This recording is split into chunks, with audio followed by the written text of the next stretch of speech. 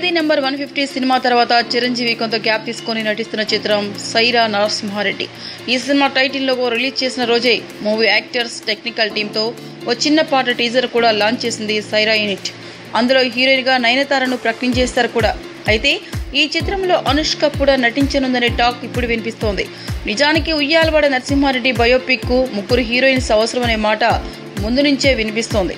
నరసింహారెడ్డికి 2 భార్యలతో పాటు ఆయన జీవితం పంచుకున్న మరో మహిళ రోల్ కూడా ఈ సినిమాలో ఉంటుందన్నారు. ఈ నేపథ్యంలోనే ముగ్గురు హీరోయిన్స్ ను సెలెక్ట్ చేస్తున్నారని, ఒక రోల్ కి నయనతార కన్ఫర్మ్ కాగా మరో పాత్ర కోసం అనుష్కను సంప్రదించగా ఆమె గ్రీన్ సిగ్నల్ ఇచ్చినట్లు సమాచారం. మూడో హీరోయిన్ కోసం బాలీవుడ్ నుంచి హీరోయిన్ దింపే ప్రయత్నాలు చేస్తున్నారు టీం. అయితే ప్రస్తుతం అనుష్క చేతిలో భాగమతి తప్ప మరే ప్రాజెక్టు లేదు. బాహుబలి సినిమాతో దేవసేన పాత్రతో దేశవ్యాప్తంగా క్రేజ్ తెచ్చుకున్న అనుష్క ఈ చిత్రంలో భాగమైతే మాత్రం నేషనల్ ప్రాజెక్ట్ గా రిలీజ్ చేసే విషయంలో ఈ చిత్రం క్రేజ్ తెచ్చుకున్నట్లే అని అనుకుంటున్నారు. ఏంటండి, వీడియో నచ్చిందా? అయితే ఓ లైక్ వేసుకోండి, లేదంటే ఓ కామెంట్ చేయండి.